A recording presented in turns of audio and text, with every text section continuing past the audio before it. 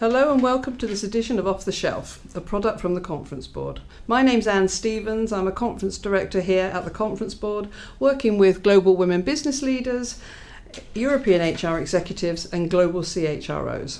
Today I'm more than delighted to welcome Dr. Max Mckeown, who I've known for many years actually, and yet never had the privilege of working with until now.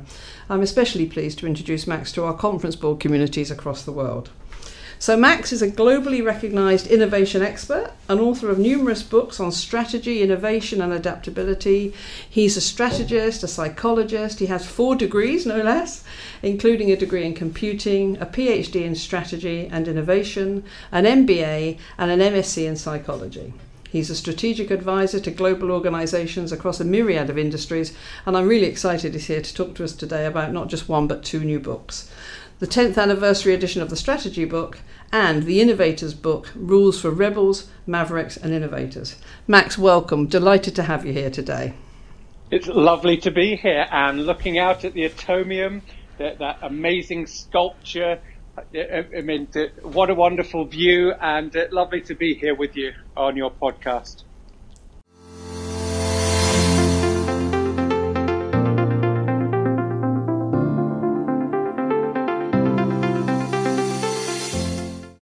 So Max, thank you. So look, let's look at this book. I mean, I have to say it's a pretty funky, cool book. The Innovators book, Rules for Rebels, Mavericks and Innovators. Pretty unusual, I think. Nothing like anything I've seen before in terms of an innovation book. It's not a tome. It's a very concise book. It's a beautiful blue colour, which I love. I mean, the style and the images you're using and the conciseness of the book is really quite unique. And I'm just wondering, actually, how you managed to get so much content into such a small book.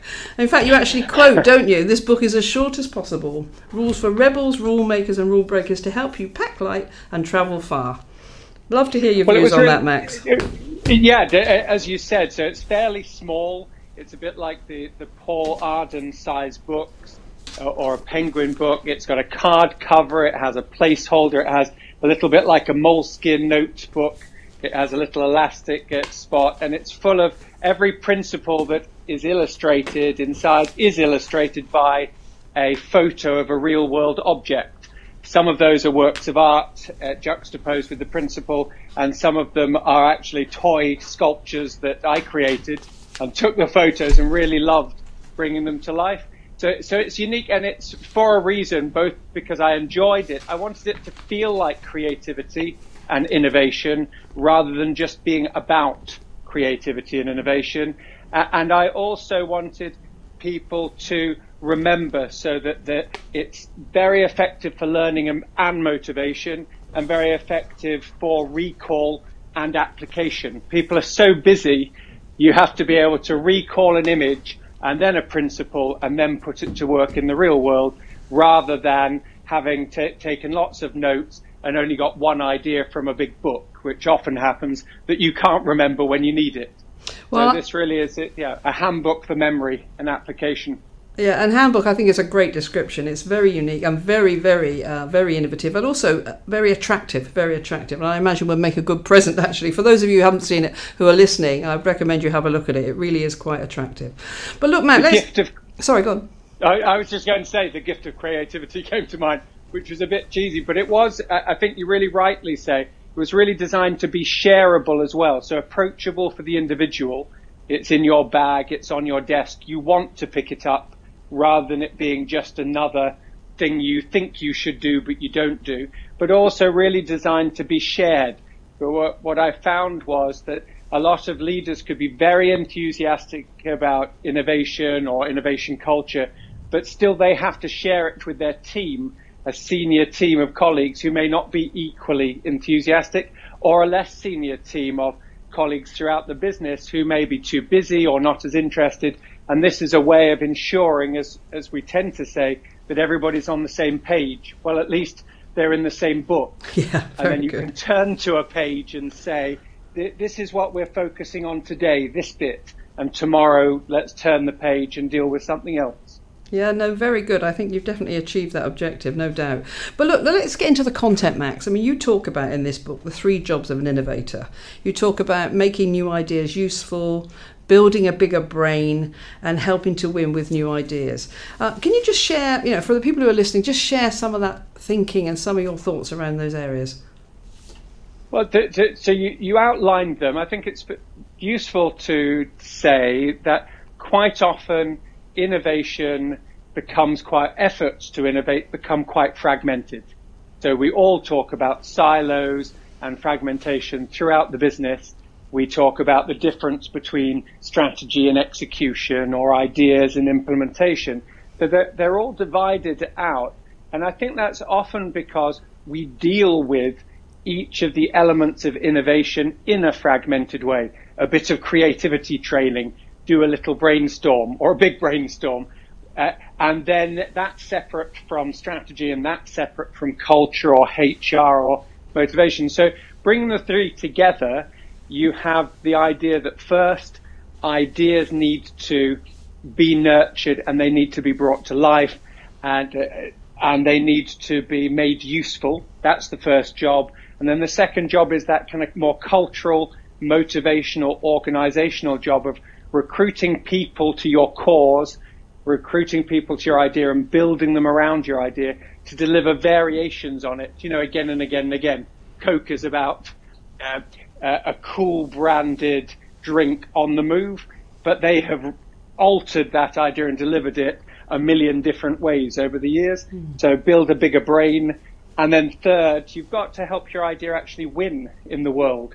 It's usually going to fail. You've got to help the idea of the business, the purpose of the business, your particular insight to succeed in the world. And that's all about strategy and competition. So you really need, as an innovator, as opposed to just a creative person, to keep all those three jobs on the go if you are to make your innovation successful. And actually, you make it sound very easy and very simple. And what I like about this book is it actually breaks it down into very easy to digest sections. I mean, when I first got my copy of this book, I was very excited. I opened it up and I was intrigued to find a couple of small plastic babies enclosed with my book, which I was delighted about. And of course, now I've read the book, which, by the way, I read in less than 2 hours, I should add. I'm not an avid day-to-day reader anymore, but this book is perfect for me and people like me, because now I understand your hypothesis that actually new ideas are like babies. And of course, they have parents, and you talk about necessity and curiosity. I mean, perhaps you'd just like to share with everybody who's listening, your concept around ideas being babies. I already love the way that resonates, so you can talk to me about the hypothesis. And I think that's one of the virtues of having a short book and a well-structured book, and then having those ideas, those analogies, quite visual analogies that you can wrap your head around. So I do talk about how all ideas have two parents. Necessity, you might need to do something, or curiosity, you just want to figure it out. I was one of those kids who take apart TV sets and telephones and things, and I was just curious. And both of those come together really to bring an insight, an idea. And yes, I describe an idea being, as a baby, beautiful at that point of conception, as it were, or birth, whichever, because it has both creation points. A baby comes out into the world, beautiful to the person who creates it, often a little bit ugly to people who don't. They just see the squashed little baby head or something. We all love our own babies, Max. It's just that we don't all often like other people's. You do. And it's funny, that phrase about killing your baby. It's quite easy. In the corporate terms, we're happy to kill other people's, to give them a kicking, or just ignore them, to put them to one side. But the truth is that the best ideas that we come up with are often the most beautiful to us and also the most ugly to other people. And what we have to agree is definitely not finished yet. When you're holding up that baby, I have 4 children, and as I held my babies, they're beautiful to me, but not finished yet. They need nurturing from their parents, from their family, from, the village, the community. And so it is with ideas. But the person who comes up with that first insight needs a whole community, ultimately, to both develop their idea and to adopt it, or, to put it into practice, to use it. So the person who just flicks the light switch is part of the electricity innovation. They didn't create it, they don't put it into practice, but at the point that they flick up that light, they're part of innovation. And I think that's what we we have to remember that innovation is all those who use the value that's in an idea, not just the person who first had that idea. That's really good and very helpful. And the interpretation that you've given us and in the book is absolutely excellent. You've already mentioned the images in this book, and I have to say some of them are really amazing and very, very interesting, and some are very impressive. But I was particularly captured by the one of the helmet, the painting with the brain inside the helmet, under a section which says, "What you know can hurt." And the way I've interpreted that is basically a reference to unlearning what we already know and then being prepared to relearn. And I love the terms you're using, like 2-fers, 3-fers. Can you perhaps share a little bit more about that in terms of how people should perceive that or how they should interpret it? Well, definitely, as you described, and I love again that you responded to the image yourself. So when I'm teaching and I'm being visual, I love that people put themselves into that image without you even having to explain it. And then, of course, the person is motivated and building a picture. So yes, in this case, as you describe, what we think we know or what we know and worked in the past can definitely trap us. The person who says, you've heard the grumpy person who just says, I don't see what all the fuss is about. Yeah. X. Yes. Whatever X is this year. I don't see what all the fuss is about. I assume it began with motor cars or writing, but now I don't understand what the fuss is about, the internet or social media, or it's not just social media, it's TikTok. I don't see what's all this fuss about, autonomous cars. It's just silly.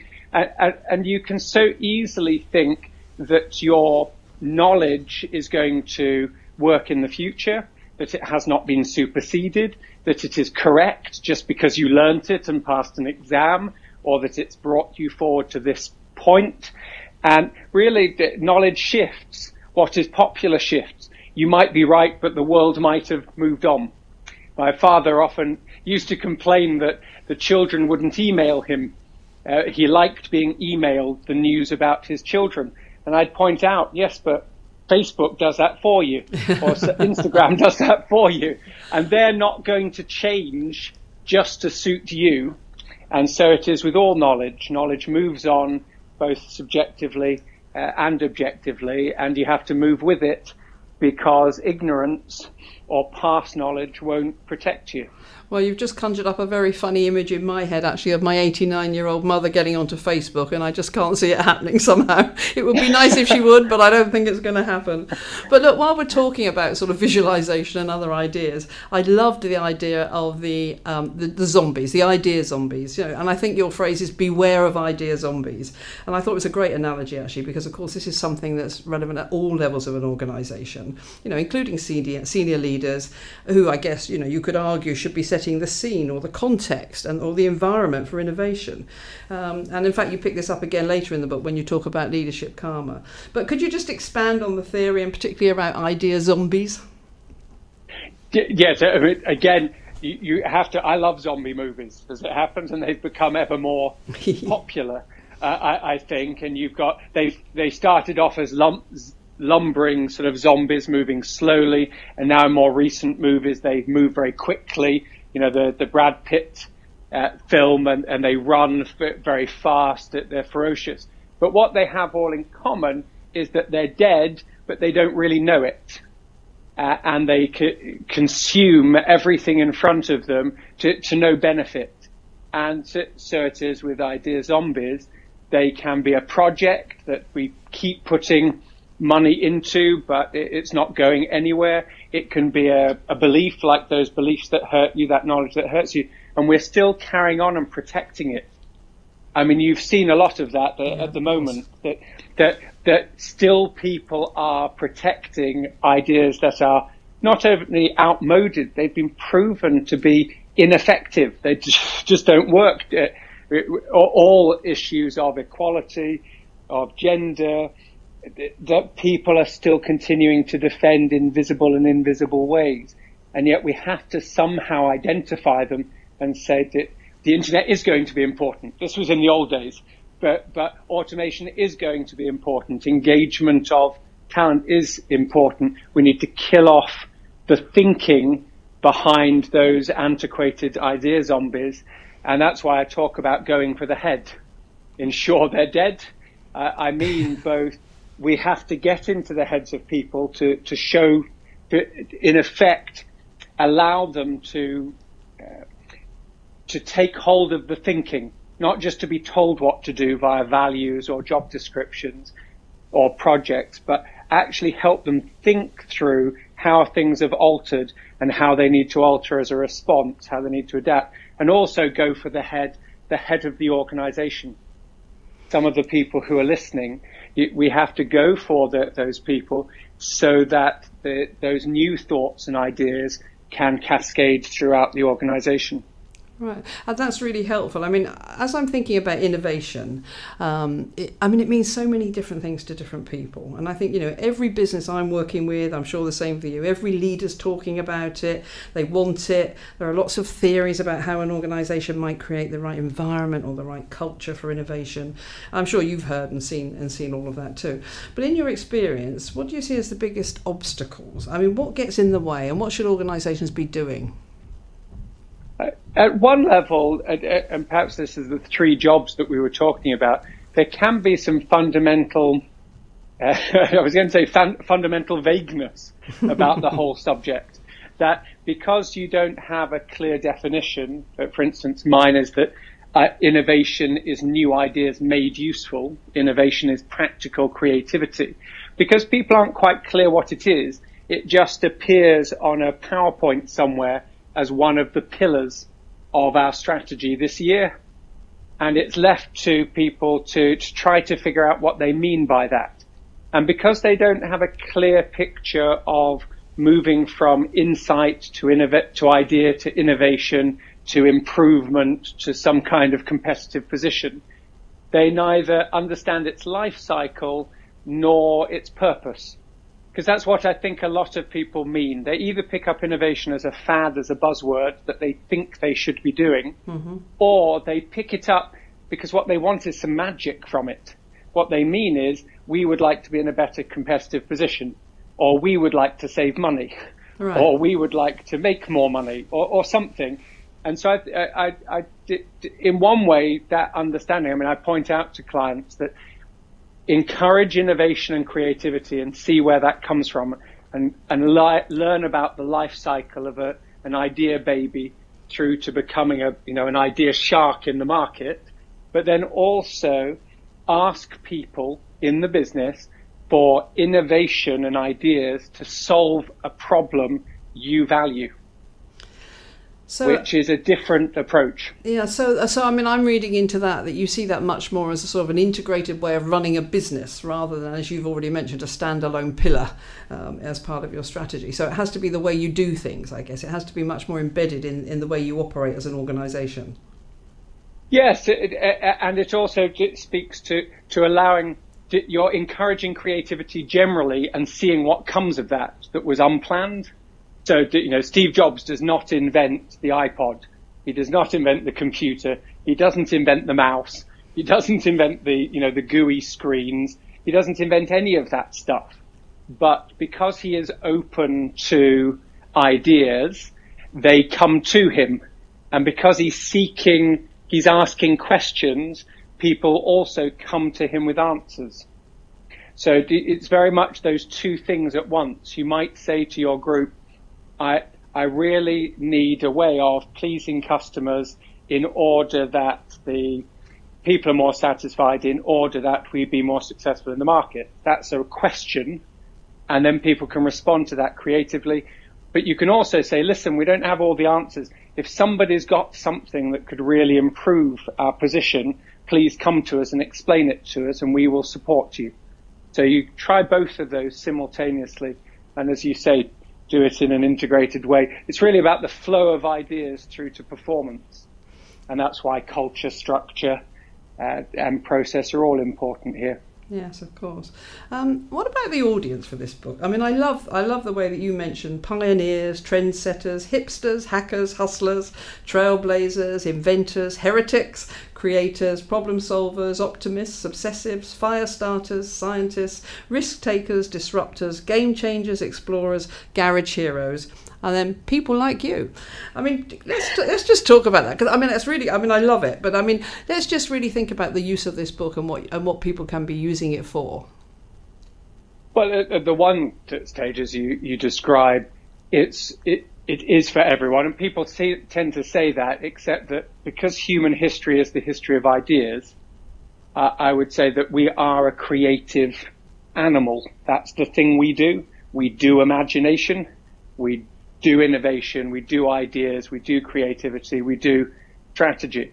So because we are aware of the past, and we are aware that we can shape the future through our actions, we move towards these kind of disciplines. So at the one hand, anybody who would like to shape something better or to feel more creative, and we know about 75% of people feel that they're not living up to their creative potential.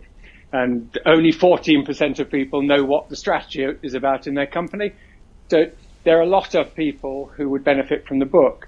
But for your audience in particular, they can benefit as senior leaders because despite or because of its quite creative, visual, playful nature, they will be able to, as you were, to get through it in a couple of hours and then go back to it.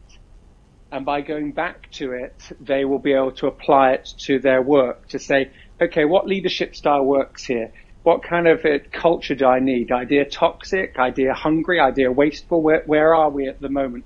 How do I recruit people? How does that apply to innovation?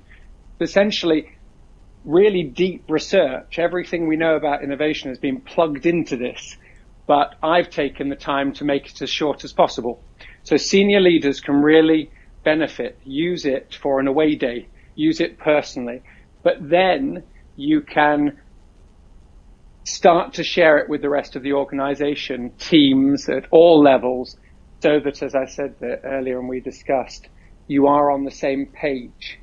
And you can use it in team meetings, my clients do, so that even if they can't have me in person, each person each week is using a page for a team meeting, and then they share ideas and they kind of cascade up and down, and you can have people using it individually to develop their own ideas. So throughout the organization, and I think in that also it's unique. It certainly is, and as I've mentioned to you and to the audience several times, it's a very unusual book, but also very, very digestible, really, really helpful. And I guess the question would be, you know, it's not just about this book, is it? You know, you've written other books. In fact, you've got a recent book, I understand, on strategy. But how can people get sort of optimum value and maximum learning from not just your books, but also all your other powerful ideas? And actually, you've got a pretty unique approach to the work you do with your clients. I mean, I think it would be useful if you could tell our listeners a little bit about that. Well, Einstein said creativity is intelligence having fun. And, well, fun's important, of course, isn't it? And I have always loved that.